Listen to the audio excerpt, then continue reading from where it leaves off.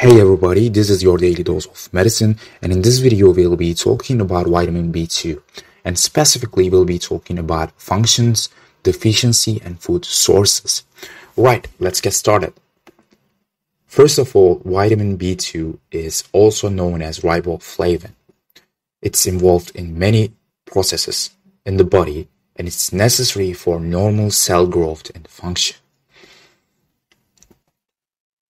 All B vitamins helps the body to convert food into fuel, by food carbohydrates, by fuel glucose. We are going to turn the carbohydrates to glucose, and this process is used to produce energy. And these B vitamins often referred to as B complex vitamins also helps the body metabolize fats and protein. So after talking about B vitamins, now we can talk about clinical effects of vitamin B2 deficiency. We have two things specifically seen in vitamin B2 deficiency. The first one is cheilosis, which is inflammation of lips with scaling at the corner of the mouth. You can see from the first picture, this is cheilosis. It's scaling at the corner of the mouth. And the second thing is corneal vascularization, which is here. This is specific to vitamin B2 deficiency.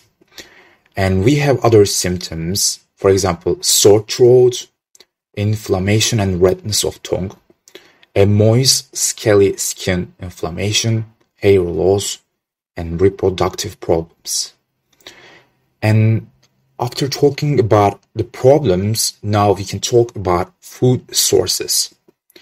You can get vitamin B2 from dairy milk, yogurt, cheese, eggs, lean beef and pork, organ meats, for example, beef liver and chicken breast, lastly, salmon.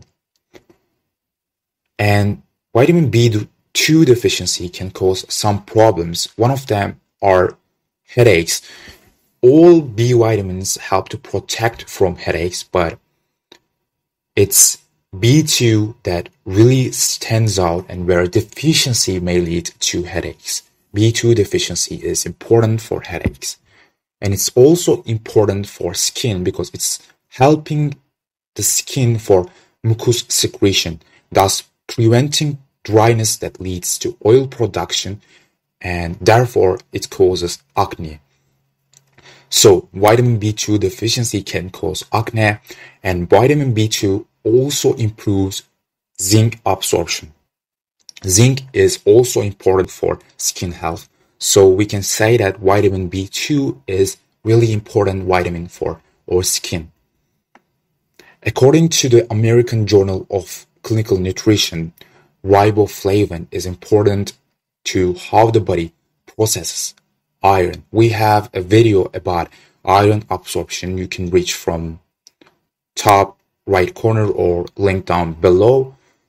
Or without it, research shows that the body is more likely to develop anemia. So vitamin B2 important for absorption, iron processing. So without it, it can cause anemia, iron deficiency anemia. And vitamin B2 is also important for eye health. According to University of Michigan, this vitamin is needed to protect glutathione, which is important antioxidant in eye. And the US National Library of Medicine reports that eating a diet rich in riboflavin can lower the risk of developing cataracts. This is an example of cataracts. So, if you take supplements, do not take too much, as this might be harmful. Taking 40 mg or less a day of riboflavin supplements is unlikely to cause any harm. But in some people, riboflavin can cause the urine to turn a yellow-orange color. It may also cause diarrhea.